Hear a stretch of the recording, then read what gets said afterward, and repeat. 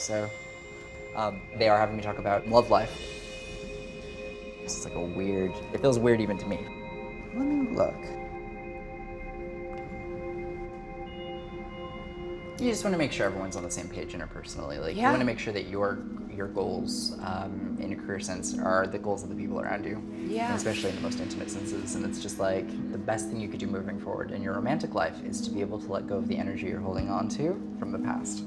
So like, even if you were to let go, you know, amicably move away from a person, their energy still might be kind of in your headspace. Yeah. And that might affect other attempts at relationships. It's like we can say goodbye to a person, but if they're subconsciously on our mind all the time, they may as well be in the room with us. You know what I mean? So true. So just something to think about. Right.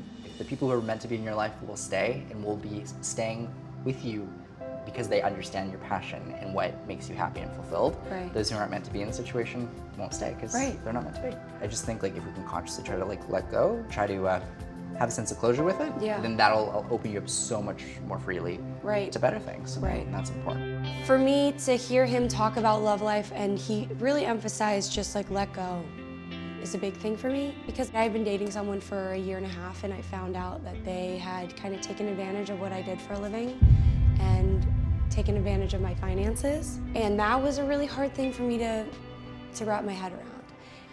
I think that it meant a lot to me for him to say, let go. So to hear Tyler say that really validated a lot. I'm gonna figure out that there. So they're having me bring up work, actually, and in a career sense. They're having me talk about a second wind, which means like a second burst of momentum. They're showing me like holding on and like, just hold on.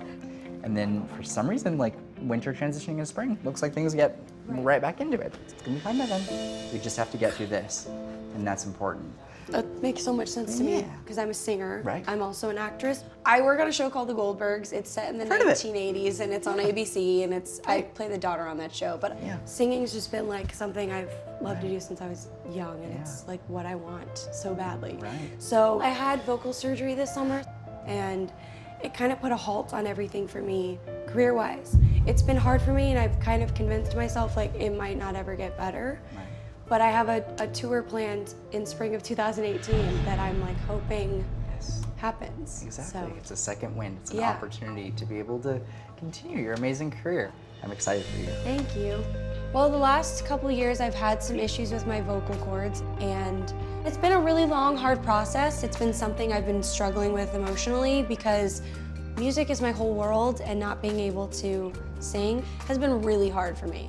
So hearing that he emphasized second wind as far as spring of 2018 and having something happen with my career and specifically with music meant a lot to me. Hey guys, it's Tyler Henry. Click below to subscribe and don't forget to watch my readings with Gus and Gigi.